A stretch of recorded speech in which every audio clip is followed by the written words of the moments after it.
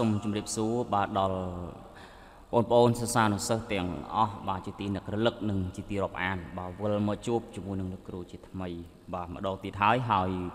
ក៏សូមអធិស្ឋានចំពោះការខកខានធ្វើវីដេអូមួយរយៈពេលនេះណាបាទដូចជារយៈពេល4-5ថ្ងៃដែរហើយដែលមិនបានចេញវីដេអូសម្រាប់បងប្អូនសិស្សានុសិស្សដែលកំពុងតែត្រៀមប្រឡងថ្នាក់ជាតិបាទទុតិយភូមិណាសូមអធិស្ឋានផងណាដោយសារតែមានរវល់បាទចាស់ហើយឥឡូវនេះគឺវិលមកដល់កន្លែងបំពេញការងារវិញហើយបាទមកដល់ studio ដល់បាទ official វិញចឹងហើយសង្ឃឹមថាអ្នកទាំងអស់គ្នានៅតែបន្តបាទជួយគាំទ្រហើយរងចាំដោយរីករាយនៅវីដេអូរបស់លោកគ្រូផងដែរបាទថ្ងៃនេះផងដែរគឺបាទខ្ញុំនឹងនាំអ្នកទាំងអស់គ្នាទៅកាន់វីដេអូសំណួរចម្លើយបាទជីវវិទ្យាសម្រាប់ត្រៀមប្រឡងបាក់ឌុបឆ្នាំ2019នៅភាគទី16បាទតើសំណួរនៅក្នុងភាគទី16នេះបាទវាមានលក្ខណៈបែបណាខ្លះហើយវាពិសេសបែបណាខ្លះអញ្ចឹងសំណួរក្នុងវគ្គនេះគឺសំណួរល្អៗច្រើនហើយអាចនឹងចេញប្រឡងក្នុងបាក់ឌុបឆ្នាំនេះផងដែរអូខេតោះយើងមកមើលតែម្ដងសំណួរទី1បាទគេសួរថាតើបង្គួយនៅលើទ្វីបអាមេរិកខាងត្បូងនិងបង្គួយនៅលើកោះកាឡាប៉ាកូសខុសគ្នានោះមិនដេចណាបាទសំណួរនេះគឺធ្លាប់ចេញម្ដងបាទចឹងបង្គួយនៅលើកោះអាមេរិកខាងត្បូងនិងបង្គួយនៅលើកោះកាឡាប៉ាកូសខុសគ្នានោះគឺបង្គួយនៅលើទ្វីបអាមេរិកខាងត្បូងគឺវាមានក្រញាំជើងតូចណាសម្រាប់តោងលើដើមឈើព្រោះវាស៊ីស្លឹកឈើជាអាហារចំណែកឯបង្គួយនៅលើកោះកាឡាប៉ាកូសគឺមានក្រញាំជើងធំណាដែលអាចឲ្យវានឹងតោងថ្មរអិលបានណាតោងលើច្រាំងថ្មរអិលបាទតាមសមុទ្របានណាព្រោះវាស៊ីសារាយសមុទ្របាទជាប្រភពអាហាររបស់វាសំណួរទី2បាទជាសំណួរល្អណាស់បាទទី2តើឡាម៉ាមានទស្សនៈដូចម្ដេចចំពោះដើមកំណើតនៃជីវិតណាបាទឡាម៉ាណាបាទអញ្ចឹងឡាម៉ាគាត់បានបង្ហាញអំពីដើមកំណើតនៃជីវិតដែលកើតមាននៅលើផែនដីរបស់យើងណាបាទថានេះឡាម៉ាបានបង្ហាញថាភាពរស់ដំបូងដែលកកើតឡើងនៅលើផែនដីគឺជាសារពាង្គកាយងាយបំផុតបន្ទាប់មកឆ្លងកាត់រយៈពេលដ៏យូរអង្វែងបាទភាពរស់ដំបូងទាំងនេះក៏វិវត្តជាបន្តបន្ទាប់ហើយបង្កើតបានជីវិតភាពរស់ប្រភេទផ្សេងដែលអាចរស់នៅលើផែនដីនាពេលសប្តាហ៍ថ្ងៃអញ្ចឹងឡាម៉ាគាត់បង្ហាញថាជីវិតនៅលើផែនដីសប្តាហ៍ថ្ងៃគឺមានដើមកំណើតពីសារពាង្គកាយងាយបំផុតណាសារពាង្គកាយងាយបំផុតយើងរាប់តាំងពីពពួកប្រូការីយ៉ូតណាបាទប្រូការីយ៉ូតណាយើងគិតទៅយើងតាមឯកសាររបស់យើងគេដាក់តាំងពី3500លានឆ្នាំមុនណាបាទអញ្ចឹងគឺជាសារពាង្គកាយងាយបំផុត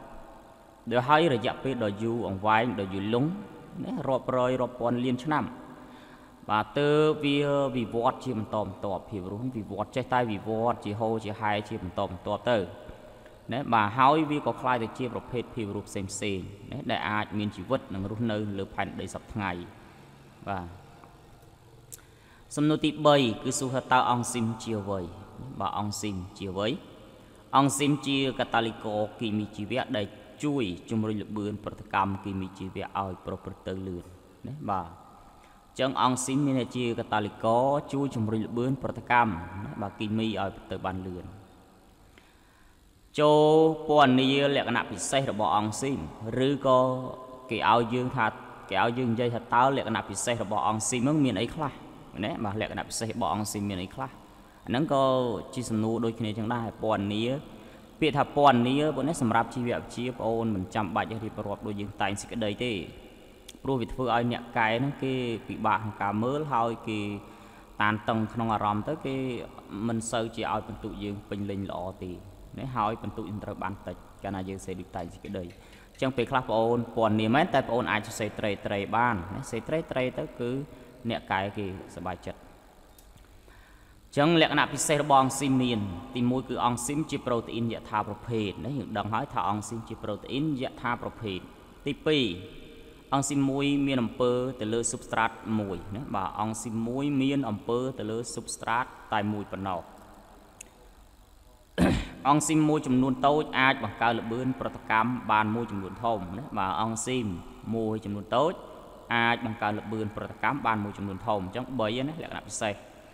ទី4អង់ស៊ីមជាកាតាលីករគីមីជីវៈបាទអង់ស៊ីមជាកាតាលីករគីមីជីវៈទី5ពេលខ្លះអង់ស៊ីមក៏ត្រូវការកូអង់ស៊ីមដែរបាទអញ្ចឹងពេលខ្លះអង់ស៊ីមក៏ត្រូវការកូអង់ស៊ីមដែរកូអង់ស៊ីមនេះមានន័យថាអ្នកជួយជំរុញណាជួយជំរុញឲ្យប្រតិកម្មអង់ស៊ីមនេះកាន់តែប្រព្រឹត្តទៅបានល្អប្រសើរណាកូអង់ស៊ីមសមាសធាតុដែលមិនមែនជាអង់ស៊ីមប៉ុន្តែវាចាំបាច់ចំពោះប្រតិកម្មគីមីបាទចំណុចមួយទៀតគឺអង់ស៊ីមស្ទើរទាំងអស់គឺជាប្រូតេអ៊ីនប៉ុណ្ណាបាទអង់ស៊ីមស្ទើរទាំងអស់គឺជាប្រូតេអ៊ីនណាលក្ខណៈពិសេសរបស់វាបាទយើងទៅមើលសំណួរបន្តទៀតណាបាទសំណួរទី5គឺគេឲ្យយើងពណ៌នាពីបាទពិសោធន៍របស់លោកបាទ Griffith បាទពណ៌នាពិសោធន៍របស់លោក Griffith អញ្ចឹងសំណួរពិសោធន៍របស់លោក Griffith នេះគឺធ្លាប់ចេញប្រឡងគ្រូកម្រិតឧត្តមណាចំនួនខ្ញុំឆ្នាំ2014ណាបាទឆ្នាំ2014ពណ៌នាពីពិសោធន៍របស់លោក Griffith នេះអញ្ចឹងលោក Griffith គាត់យកបាក់តេរីណាបាទអញ្ចឹងយើងដឹងហើយការធ្វើពិសោធន៍របស់លោក Griffith នេះគឺលោក Griffith គាត់យកបាក់តេរីឈ្មោះថាបាក់តេរី pneumococcus ដែលមានរូបរាងពីរបែបគឺរូបរាង S និងរូបរាង R រូបរាង S ហ្នឹងគឺ smooth រលោងមានស្រោមបង្កជំងឺរលាកសួតឯរូបរាង R នោះគឺគ្មានស្រោមណាមិនបង្កជំងឺរលាកសួតដល់ទនិកសត្វទេបាទចង់ឲ្យថាតើពិសោធន៍របស់លោក Griffith វាមានលក្ខណៈយ៉ាងម៉េចណាបាទយើងទៅតាមដានទាំងអស់គ្នាចឹងលោក Griffith ក៏យកបាក់តេរី S ដែលសម្លាប់ដោយកម្ដៅណាបាក់តេរី S ណាបាក់តេរី S យើងដឹងហើយថាបង្កជំងឺឥឡូវគាត់យកសម្លាប់ដោយកម្ដៅលាយជាមួយបាក់តេរី R ហើយយកទៅចាក់លើកណ្ដុរស្លាប់អញ្ចឹងដំបូងឡើយលោក Griffith គាត់យកបាក់តេរី S ដែលសម្លាប់ដោយកម្ដៅនោះទៅចាក់ខ្លួនកណ្ដុរអត់ងាប់ទេណាបាទប៉ុន្តែលើកទី2គាត់លាយគាត់យកបាក់តេរី S ដែលសម្លាប់ហើយដែលស្លាប់ហើយដែលសម្លាប់ហើយទៅលាយជាមួយបាក់តេរី R រស់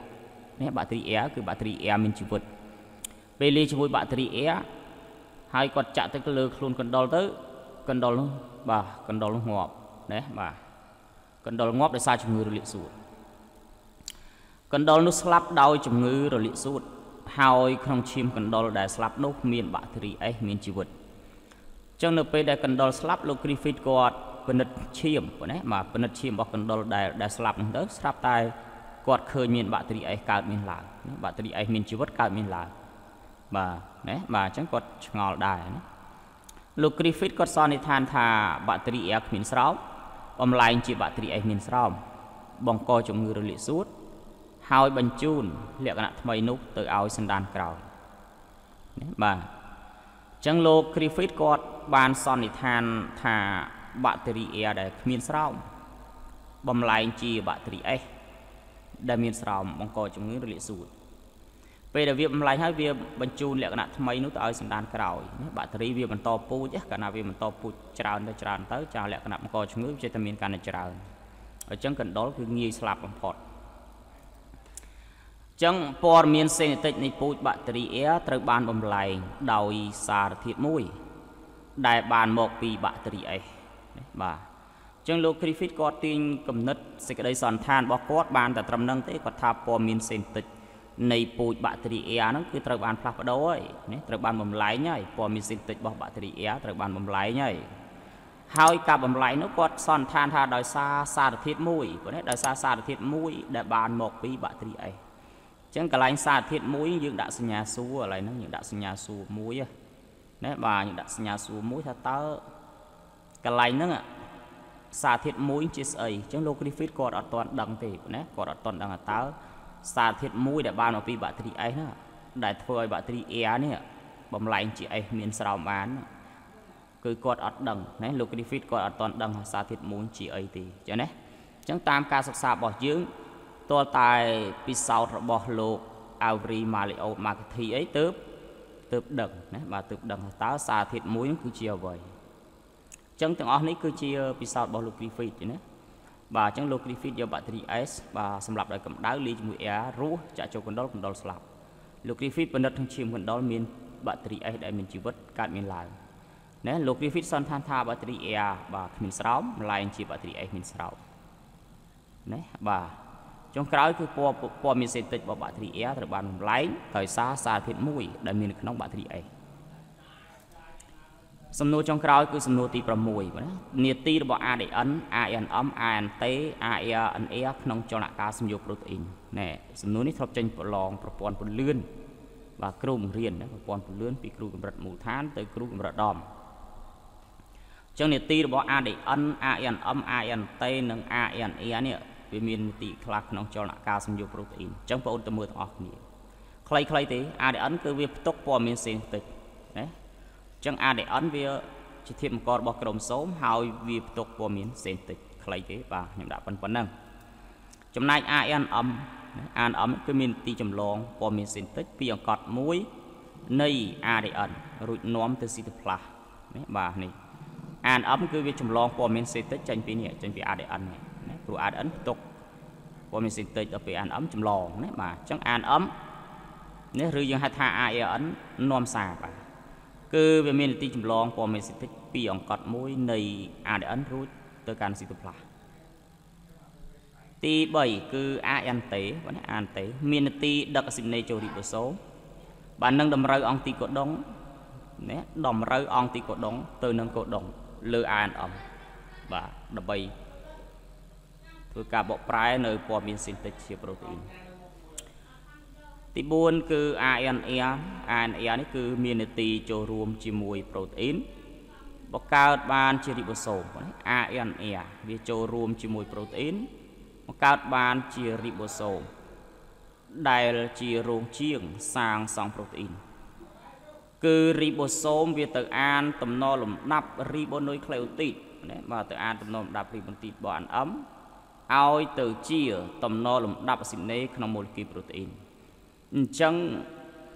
យើងបានរៀនហើយតើតើនឹងរីបូសូមនឹងចែកចេញជាពីរឯកតាគឺឯកតារងតូចនិងឯកតារងធំអញ្ចឹងឯកតារងនីមួយសុទ្ធតែបង្កឡើងពី ARNa ណាបង្កឡើងពី ARNa ហើយនឹងប្រូតេអ៊ីនអញ្ចឹងដំបូងឡើយបាទ ARNa ហើយ ARNa វាមាននៅក្នុងបាទគឺនៅក្នុងណៃយ៉ូអញ្ចឹងវាពេលវាចេញទៅវាទៅភ្ជាប់ជាមួយនឹងប្រូតេអ៊ីនណាបាទអញ្ចឹងវាបង្កើតរីបូសូមហើយវាទៅអានតំណលំដាប់ដែលមាននៅលើ ARNm ឲ្យទៅជាប្រូតេអ៊ីនណាបាទអញ្ចឹងវីដេអូមួយនេះគឺបាទលោកគ្រូសូមបញ្ចប់ប៉ុណ្ណឹងសិនហើយអរគុណច្រើនសម្រាប់ការទស្សនានិងការតាមដានក៏ដូចជាការគាំទ្ររបស់បងប្អូនសិស្សានុសិស្សទាំងអស់គ្នាហើយមិនទាន់បានជួយចុច Subscribe បាទសូមជួយចុច Subscribe ចុច Like ឬ Comment និងជួយ Share វីដេអូនេះទាំងអស់គ្នាបាទដើម្បីចែករំលែកចំណេះដឹងដល់មិត្តភ័ក្តិក៏ដូចជាសិស្សានុសិស្សដទៃទៀតដើម្បីទទួលបានការសិក្សារៀនសូត្រដូចគ្នាជាចុងក្រោយជូនពរបងប្អូនអស់គ្នាទទួលបានជោគជ័យក្នុងការសិក្សានិងប្រឡងជាប់បាទទាំងអស់គ្នានៅថ្ងៃ19សីហា 2019 ខាងមុខនេះ Channel ខ្មែរ Bio Grade 12 សូមអរគុណសូមជម្រាបលា